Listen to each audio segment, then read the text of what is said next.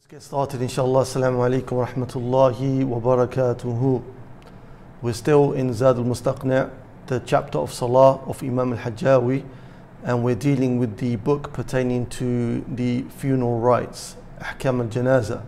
Today's section is Faslun fil Kafan, a section pertaining to the wrapping of the dead, how the dead is wrapped up for burial.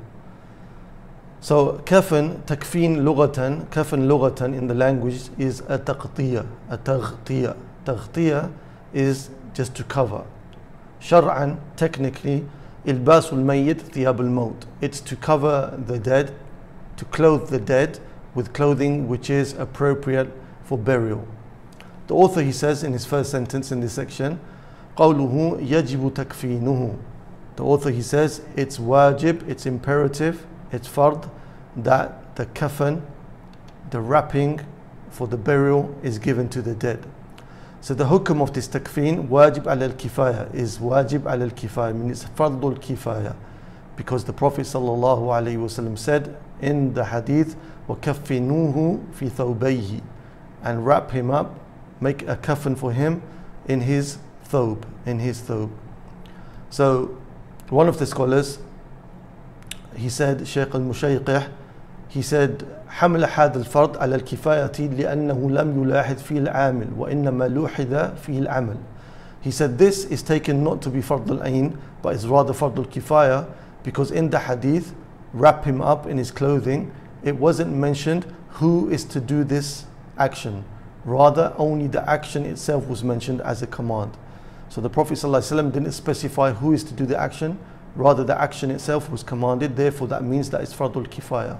So if anybody does that from amongst the community, then that will lift the responsibility from the whole of the community. This is fardul kifaya. Question to yourselves, if there's anyone there, when might it be fardul ain? So we're saying that it's fardul kifaya. When might it be fardul ain to do this wrapping, to do the takfeen of the mayyit? When might it move from being fardul kifaya to becoming fardul ain, fard upon each individual or a individual? So it can move from being fardul kifaya to fardul ain if nobody else in the community can afford to buy and purchase the kafan except for one person. So that one person in the community that has the ability to act upon this fard, then for him it will be fardul ain, okay, because he's the only person in the community that can do so. The author, he moves on and he says, قَوْلُهُ فِي مَالِهِ مُقَدَّمًا عَلَى دَيْنٍ وَغَيْرِهِ.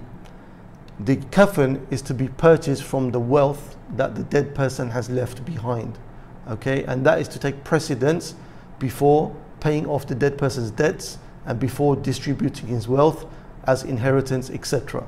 So the kafan is to be purchased from the wealth of the dead person, and we take this from the hadith in Sahih Muslim, when the Prophet sallallahu alaihi wasallam said regarding the person who had fallen off his naqa, fallen off his camel, okay, at Arafah, he said, اغسلوه في ماء وسدر وكفنوه في ثوبيه. That wash this man, give ghusl to this man in water and sidr, and then make for him a kafan, make his burial wrappings for him in his thawb, in his clothing. So the fact that the Prophet ﷺ said in his clothing, this alludes to that it's his wealth. So the ulama, they say from this hadith we take the point that it should be bought from his wealth, and it's to be given preference over dain. Why? Because the ulama, they say that if the person was alive and he owned nothing else except for this clothing, yet he had debts, then he wouldn't be asked to sell his clothing to pay his debts. Likewise in death, the preference is given to the clothing before having to pay off any debts, okay? And also with regards to it being a wajib to make the takfeen, Ibn Hubayra, he said, وَاتَّفَقُوا عَلَى وَجُوبِ تَكْفِينِ الْمَيِّتِ وَأَنَّهُ مُقَدَّمْ عَلى دَيْنِ الْوَرَثَةِ عَلى دَيْنِ وَالْوَرَثَةِ. That Ibn Hubayra, he said, this famous Imam, he said that it's kind of a unanimous agreement amongst the ulama, okay, that it's obligatory to make takfeen of the mayyit, to make kafan of the dead person, and this takes precedence over paying the debts and over paying the wealth to those who are inheriting. And also connected to the payment regarding the money required for buying the shroud, the coffin, is also any other money which is required to be spent on the preparation of any of the burial rites, from the ghusl, from the preparation of the grave, from those who will be carrying him to the grave, etc. If money is required for those issues, then that money takes precedence before having to pay any debts which are outstanding, or before having to spend the money to pay to those who are to inherit it. The author, he says, فَإِن لَمْ يَكُنْ لَهُ مَالٌ فَعَلَى مَنْ تَلْزَمُهُ نَفَقَتُهُ. If this person, the dead person, doesn't have money from which the coffin will be bought and which the other funeral rites are paid for, then it's going to be from the one who is responsible for him. So this means that if a person has a close relative, like if a son, for example, has a father that takes care of his needs whilst he's alive, then when this son has now passed away, the father will continue to take care of his needs with regards to payment for the burial rites, for this coffin and everything else that is required. However, if the person has no close relative that can take care of his needs, then the Muslims will look to the Baytul Mal, they will look to the Muslim treasury, and the Muslim treasury will pay for his funeral rites. Now, if the Muslim treasury has no money, then it's upon anybody in the community that comes to know about this issue and is able to afford to pay for the coffin and other affairs that are required for the funeral rites. The author, he says, إِلَّا الزَّوْجِ لَا يَلْزَمُهُ كَفْنُ إِمْرَأَتِهِ. He says an exception here is that the husband doesn't have to pay for the shrouding of his wife. Okay? Now here the ulama, they are talking about in sense of a rulings perspective. Okay? So first of all, what is the illah? What is the reason why the husband doesn't have to pay for his wife's shrouding? They say al-illa anna kiswatuha wajibat alayhi li ajli al-zawjiyati wa tamkinihi min al-istimta' biha wa hadha qad inqata'a bil maut fa asbahat kal ajnabiyya. The ulama, they say the illah, the reason that the husband has to take care in normal circumstances for the wife's needs financially is because he's married to her and he has a benefit from her, which is that he gets to enjoy her company and he enjoys her physically. However, when the death comes about and they are separated from death, then she becomes foreign to him and there's no more enjoyment. Therefore, the husband doesn't have to spend on the wife anymore. So this is the reasoning in terms of ahkam, in terms of a fiqh perspective. So they're speaking from a fiqh perspective that the husband doesn't have to pay for the shrouding of the wife. However, with regards to out of goodness and that which is expected from a husband, then a husband of course has to go ahead and pay for the shrouding of his wife. As a ruling, it's not incumbent upon him, it's not wajib, but it's something which is expected from him, right? From husnul, from good relationships that they have. Even though she has passed away, she's his wife, and it's something upon him that he should take care of, as long as she wasn't over the top annoying him and totally drove him crazy. Maybe in this situation he doesn't want to pay, but in most circumstances, in most situations, a husband is from his goodness and good manners and his muru'ah that he should pay for the wife's shrouding. Another riwayah in the madhab, another opinion in the madhab held by Shaykh Uthaymeen and Imam Sa'di, is that the purchasing is incumbent upon the husband even after the death. Okay, so even as a fiqh ruling, in this opinion of Uthaymeen and Imam Sa'di, they say it's incumbent upon the husband that he pays for the shrouding, the takfeen of the woman.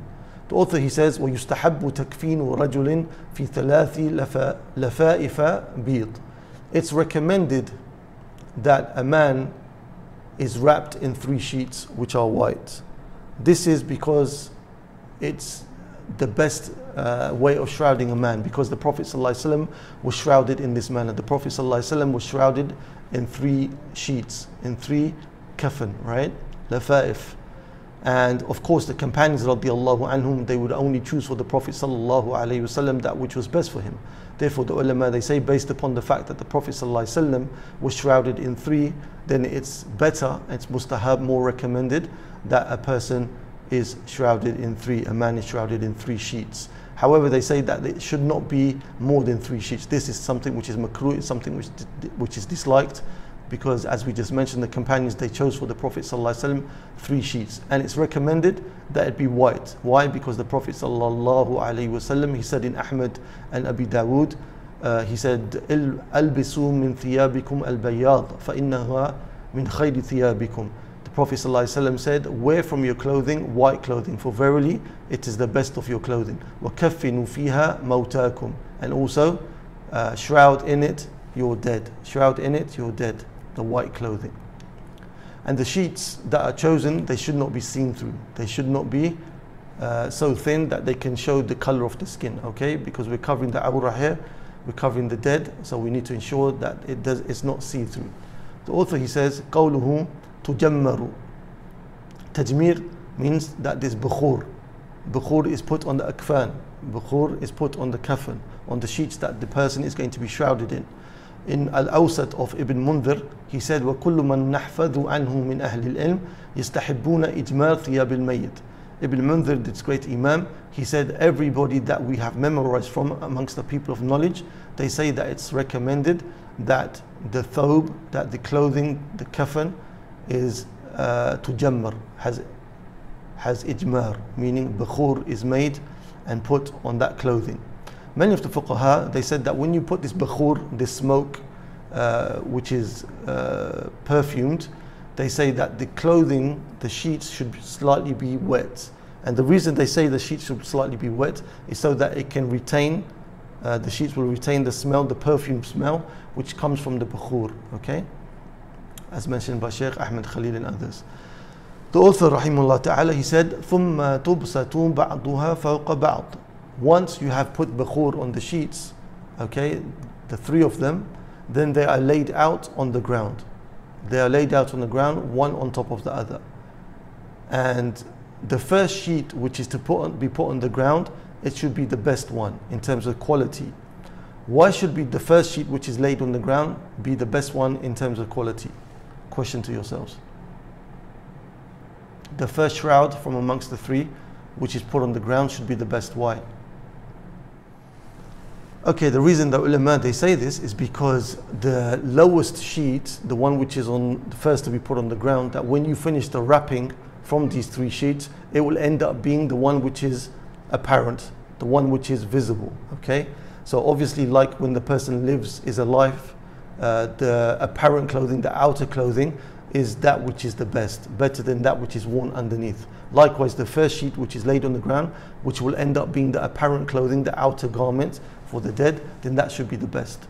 The author, he says, وَيُجْعَلُ الْحَنُوتِ فِيمَا بَيْنَهَا. وَيُجْعَلُ الْحَنُوتِ فِيمَا بَيْنَهَا. That hanut is to be put between the sheets. Okay, hanut is a mixture of perfume which is prepared for the dead body, for the burial of the dead body. It has this very strong smell which expels vermin. It prevents vermin from approaching the body. The author, he says, ثُمَّ يُودَعُ عَلَيْهَا مُسْتَلْقِيًا. And then the body is to be taken and placed upon these 3 sheets.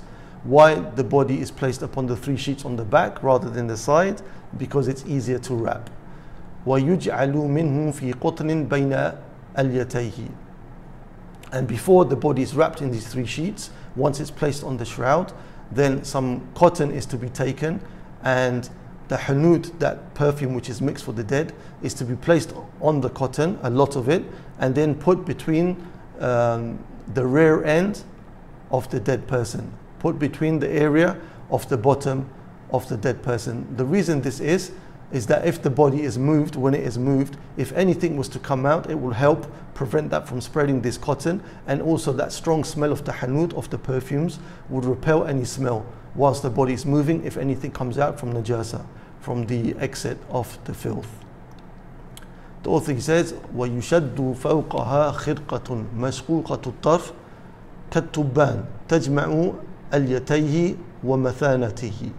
Okay, so before the shrouds are put on the person, a piece of cloth is gotten and it's wrapped around the private parts of the dead person. It's wrapped tightly so that the bottom, the rear end and the front end of the person is tight, like a loincloth. If anybody remembers the old loincloths, okay, then this loincloth would be wrapped around, something like what the sumo wrestlers might wear, is wrapped around the buttocks of the dead person and the front private part of the dead person to make it tight so nothing would come out. وقوله ويجعل الباقي على منافذ وجهه ومواضع سجوده. And the hanut which was used on these areas, on the shrouding sheets, as well as the cotton that we mentioned is going to be put around on the buttock cheeks of the dead person, then any hanut which is left over, any of that mixed perfume which is left over is to be put on the manafid of the person's face. The manafid means like the eyes, so the hanut is put on the tops of the eyelids.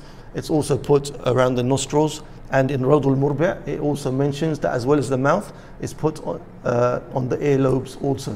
So the reason, as we mentioned, that this hanut is put in these places, as we said, is to prevent the vermin from entering these areas which are normally entered into the body. Okay, so any vermin which are found buried into the grave, this hanut, this strong perfume, would help to repel them from entering into the body of the dead person. So we said that it's a manafid wajhihi, it's put on the areas like the eyes, the mouth, the nose and the ears, and also is put mawadi' sujudihi. The hanut, this strong perfume, is also put on the places where the body would make prostration, like the forehead, the nose, the hands, the knees and the feet. The reason it's done is because this is takriman. This is out of honor of the places of sujood, that this perfume, strong smelling perfume, is put on those places. The author, he said, وَإِن طُيِّبَ كُلُّهُ فَحَسَنٌ. If the whole body has perfume put on it, then that is something which is well and good. Why? Because in the Musannaf of Imam Ibn Abi Shayba and Abd al-Razzaq, they collect an athar, a narration pertaining to the companions, where Ibn Umar كان يطيب الميت بالمسك يضر عليه ضرورا. That Ibn Umar radiallahu anhuma, he used to get misk, this strong smelling perfume, beautiful perfume smell, and he used to put it all over the dead body, okay? And he used to ensure that it was spread thoroughly over the dead body. So this is something which is allowed to do and something which is recommended. ثم يرد طرف اللفافة العليا على شقه الأيمن ويرد طرفه الآخر من فوقه ثم الثانية والثالث كذلك. The author, he's telling us now how to do the shrouding. Okay, so there's 3 shrouds that are on the floor, one on top of the other. So what you do, the uppermost shroud, you take it, the left of it, and you wrap it over the right of the body. And then you take the right of the shroud and you wrap it over the left of the body.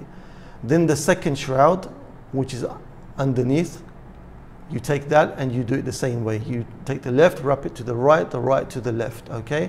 And then the one which is at the bottom, you do that also. You take it, you wrap it to the right side, and then you take the right side, and you wrap it to the left side. So it's like the babies when they're young, they're wrapped up, okay? It's similar to that. When a child is very young and it's a cold day, you would wrap up the child in that manner. You take the sheets and you wrap them one over the other in a systematic way. The author, he says, وَيُجْعَلُ أَكْثُرُ الْفَاضِلِ عَلَى رَأْسِهِ. That which was extra from the material, from the sheets, after they've covered the whole body, that which is extra is then wrapped over the head to ensure that the head is wrapped. ثُمَّ يَعْقِدُهَا وَتُحَلُّ فِي الْقَبْرِ. So the head is wrapped because the head is honored. So the head is wrapped with the extra material. And when the wrapping has finished, when the whole body has been wrapped from the head to the feet, then 3 knots are to be made. 3 knots are to be tied. A knot is to be tied around the head, a knot is to be tied around the middle of the body, and a knot is to be tied around the feet. And then when this body is put into the grave, when the corpse is put into the grave, once it's there, then these knots, they are opened up. So the knots are there to help ensure that the sheets, they do not open up whilst the body is being carried. Okay, the body doesn't come out of the sheets. The question to yourselves is, when we put it into the grave, why do we undo the knots which have been tied around the coffin? Why do we undo the knots which have been tied on the coffin when put into the grave? Why are these undone? طيب, one of the reasons that the ulama, they mentioned why these knots are undone is because the shrouding is quite tight, and it's made even tighter with these 3 knots. And so when the body, after a few days, it starts to bloat, if the knots are not undone, then it's going to damage the body. It can cause damage to the body. And also Sheikh Ahmed Khalil, he mentioned that this was from the actions reported of two of the companions of the Prophet ﷺ, that when they buried the dead, they would ensure that the knots which were tied around the coffin, around the shroud, were undone when put into the grave. The author, he says, وَإِن كُفِّنَ فِي قَمِيسٍ وَمِئْزَرٍ وَلِفَافَةٍ جَازٍ. If the dead person is wrapped in the following things, in a qamis. A qamis is like a thobe that we know of today, okay? A qamis is a long shirt, very loose, quite loose, and it's similar to a thobe that we have today, except that they're not as tight as the thobes that we wear today. So if the person is shrouded in a qamis and a mi'zar is a wrap which goes around the bottom half of the body, وَلِفَافَةٍ, and then a general sheet, jaz, then this is permissible. So those things that we mentioned before, so this is how it's permissible for the person to be wrapped. So it doesn't have to be wrapped in 3 shrouds like we mentioned before. As the Prophet ﷺ was wrapped, it doesn't have to be done that way. The dead body can be made to wear a qamis, and he could be made to wear a mi'zar, okay, the wrap around the bottom of the body, and then a lifafa, and then a sheet which goes around the whole body. So this is permissible to do. وَتُكَفَّنُ الْمَرْأَةُ فِي خَمْسَةِ أَثْوَابٍ. And the woman, she is to be wrapped in 3 pieces of clothing. إِزَارٍ, the bottom wrap, she has to wear the izar, and a khimar, that which covers the head, okay, down to near the breasts. وَقَمِيس, and a long loose shirt, like a thobe or an abaya. وَلِفَافَتَيْن, and then top of that is also 2 general wraps around the body. So you notice, like the woman, she's protected in life, her honor, her beauty is protected in life from being seen. Likewise, in a serious manner, when she is dead, her beauty is also protected as a way of honoring her. So the author, going back to what he just said here, he said, وَتُكَفَّنُ الْمَرْأَةُ فِي خَمْسَةِ أَثْوَابٍ, that the woman is to be wrapped in 5 pieces of clothing. Some of the ulama, they said it was better had the author, he's not said al-mar'atu, meaning woman. It was better had he said untha, meaning female.